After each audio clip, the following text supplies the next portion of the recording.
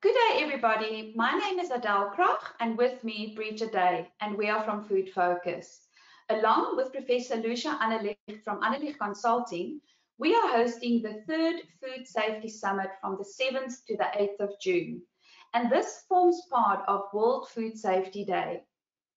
It gives us great pleasure to introduce to you our platinum sponsor, Bill Marler from Marler Clark, based in USA. Should you like to know more about Marler Clark, please go to our website, www.foodsafetysummit.co.za. Yeah, well, thanks for that nice introduction. It's good to see you guys again. It's so nice speaking to you, Bill. Thank you so much. Bill, we know that you're very passionate about food safety, and you've been sponsoring and supporting us since our first summit in 2020. And you've made it possible for so many students to attend the event. Why is it that you are so passionate about the younger generation within this industry when it comes to food safety? Well, yeah, as a guy who's kind of at the potentially end of his career, I just turned 65 a couple of days ago. It's really going to be, the young people, both in the United States and around the world, that are going to sort of continue the work that that I've been working on and others have been working on over the last 30-40 years. And so I think in order for us to make progress, we really have to invest in younger people to sort of carry on the traditions and frankly improve on what we've done. Definitely. Thank you for that. So Bill, there's so many ongoing outbreaks happening right now. We've got E. coli in pizza in Europe. There's the chocolate and the whole salmonella issue. We've had E. coli in packaged salads in the US. Why do we continue to see so many outbreaks? We have these comprehensive food safety management systems in place. We have companies who know what they should be doing. Why are we still seeing these outbreaks? Well, I think it's one of the things that you guys are so focused on, and it's the idea of a food safety culture. We can set up rules, we can set up laws, you can set up criminal laws, you can set up civil laws, you can set up all kinds of regulations, but it really is management and the workers in those plants that are the people who really need to be paying attention to the details about how to produce safe food. And, I've been doing this long enough where I can tell you unequivocally that outbreaks just don't happen. They happen for a reason. And usually what happens is that people aren't paying attention to details. And, if you look at the pizza outbreak, a year earlier, there was a whistleblower came forward with some pretty horrific photographs of what was transpiring in the Nestle plant. The fact that Nestle had an E. coli outbreak in the United States in 2009 that was linked to cookie dough. So the flour was contaminated. It's not paying attention to those sort of details and learning from history. And I think that's the one thing that we need to impart both on companies presently, but in the future, is the ability to pay attention to the things that could really impact a company negatively, and that is a poisoning event, whether it's in pizza, chocolate, infant formula, or polony. Yeah. So Bill, let's bring it closer to home. Learning from experience. South Africa experienced a massive listeria outbreak, 2018. We're nearly 4 years ago now. How do you think that should have changed our food safety systems? Do you think it's changed our food safety systems? I think that's I think that's a great question, Bridget. It's, I was in South Africa speaking at a conference just days after the outbreak was announced. And I couldn't help but feel like I was living my life all over again from the Jack in the Box E. coli outbreak.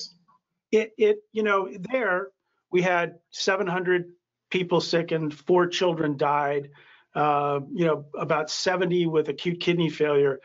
and it really rocked, the United States food safety system, especially in, hamburger, which is a quintessential, American thing. When you think America, you think of a hamburger. And, when kids are dying from eating hamburgers or being kidney failure, the government reacted, the industry reacted, all of it a little slower than you would hope. But, the one thing that happened was everything was relatively transparent. The hearings that were held, by U.S. Congress were open hearings that were delved into how did this outbreak happen?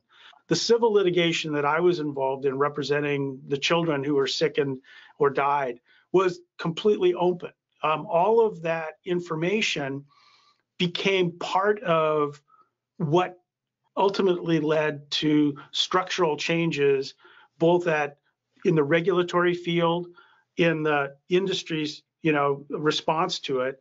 And I always tell people, from in the early 90s till about 2000, about 90% of my law firm's revenue was E. coli cases linked to hamburger.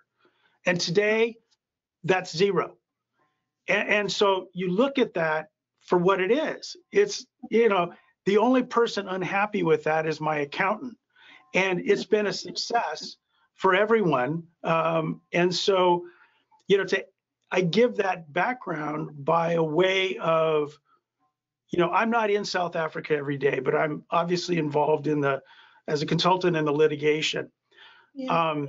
I have to admit, I'm disappointed by the lack of transparency. I'm disappointed by the reaction of Tiger Brands. Jack in the Box stood up and said, it's our fault, we did it, and here's what we're going to do to not only correct ourselves, but to share everything we can with the industry. They were very open, and that had a positive impact on them and the industry. Government held hearings. The hearings were open to the public about how did this outbreak occur and what we could do to prevent the next one. And laws changed. So the civil litigation was completely open.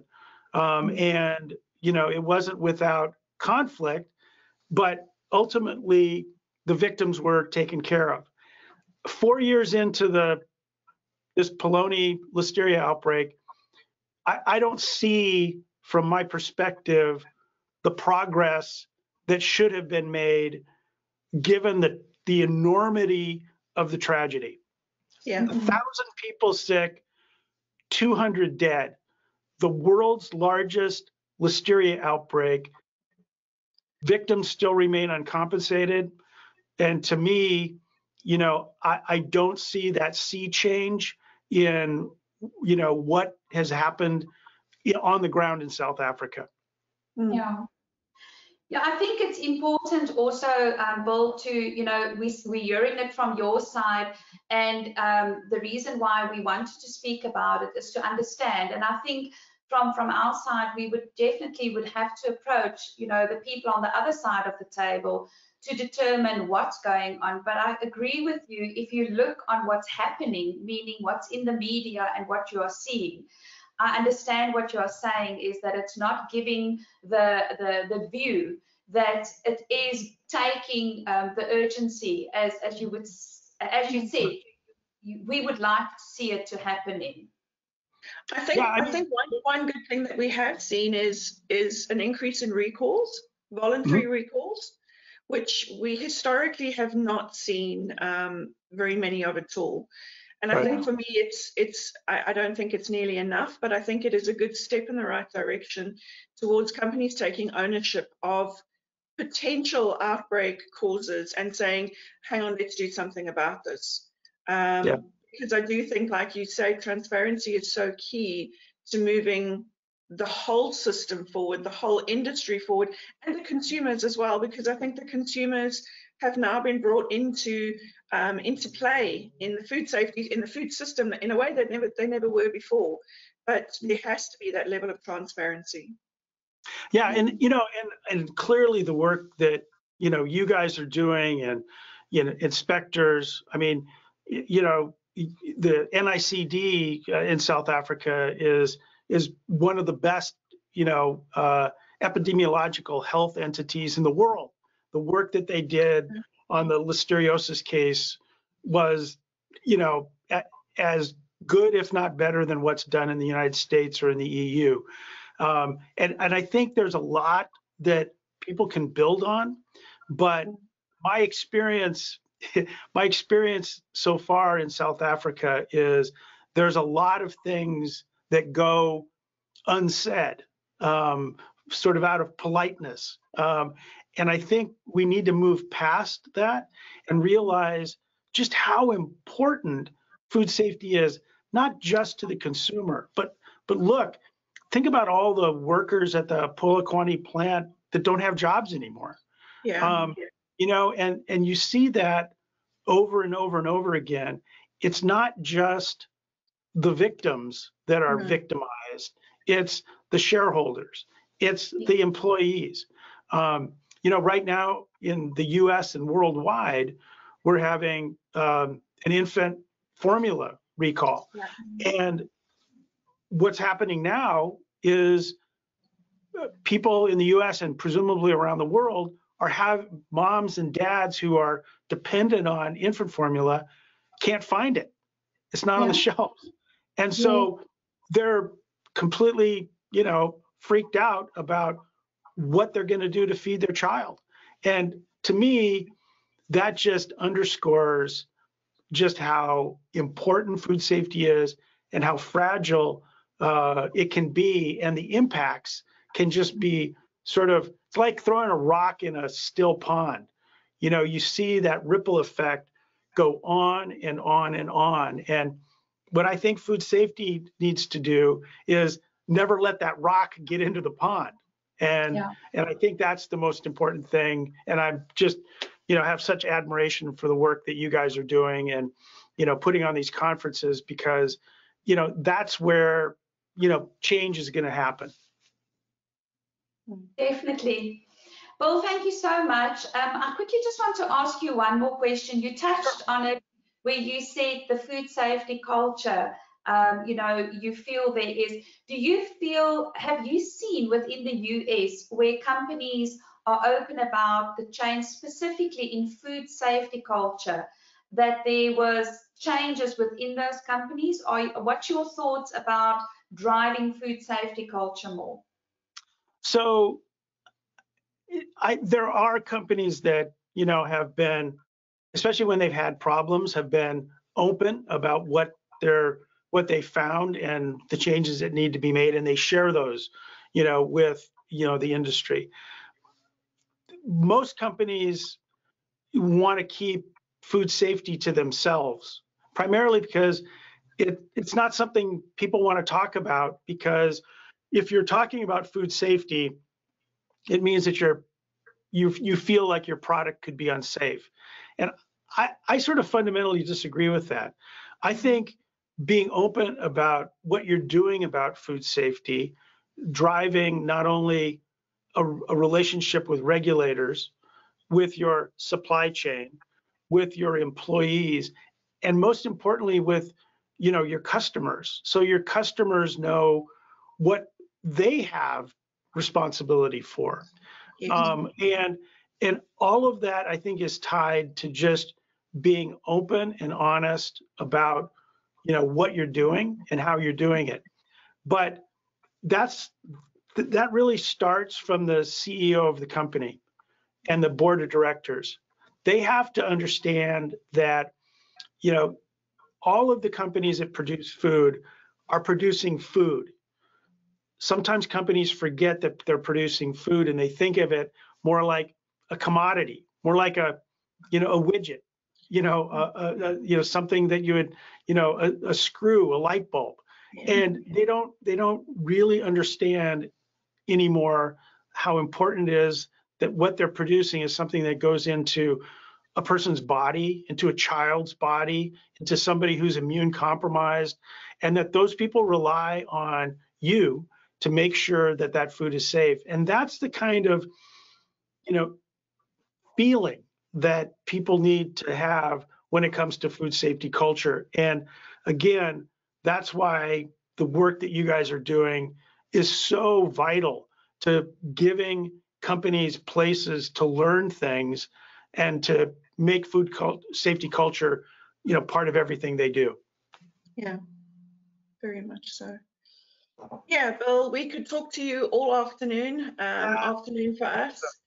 But hey, I just got back from Los Angeles. We're filming the last bit of the documentary Netflix is doing on poisoned. Wow. It's a 3-part, maybe 4-part documentary on not only the Jack in the Box case, but all the work that I've done over the last 30 years. So they've been filming for almost a year now and following me around. It's been pretty interesting. So it's supposed to come out before the end of the year. So I'll keep you guys posted. Please do. That would be fabulous. We will definitely share that. I think it's, you speak about learning from history. I think that is definitely, we can look back at Jack in the Box and at the road that you've traveled, and I think definitely learn from that process, as we go forward. So, yeah, I mean, I tell companies, they can learn the easy way by going to conferences like with you and investing in food safety culture and their employees and investing to make sure that they do everything they can to avoid a food safety problem, or they can wait, have it go sideways, and then they have to face me, they have to face closure of plants, they have to face potentially criminal investigations by the government.